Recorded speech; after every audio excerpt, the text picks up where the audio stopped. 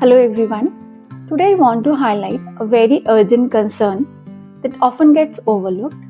Your beauty habits might actually be interfering with your hormones. Most people think skincare is only skin deep, but your skin is a semi-permeable organ. What you put on it can pass through and quietly disrupt your hormones.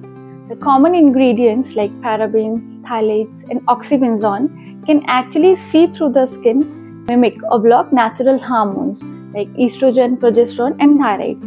Over time, this can affect your fertility, metabolism, and even worsen the PCOS or thyroid issues. That is why so many people actually notice irregular cycles, stubborn acne, inflamed skin, even while following the expensive routines.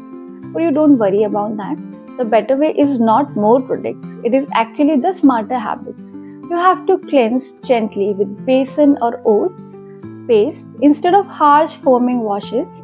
Moisturize naturally with coconut oil, almond oil, or a thin layer of ghee if you have the dry skin. You have to use mineral based sunscreens like zinc or titanium dioxide instead of the chemical ones.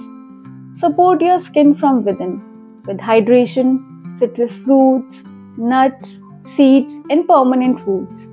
Prioritize 7 to 8 hours of sleep, release stress with meditation or deep breathing, and boost circulation with a brisk walk, face yoga, or daily exercises.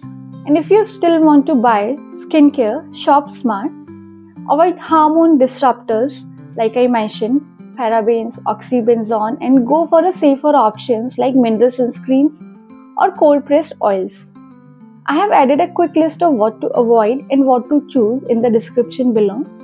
Your skin does not need 12 bottles, it actually needs the balance.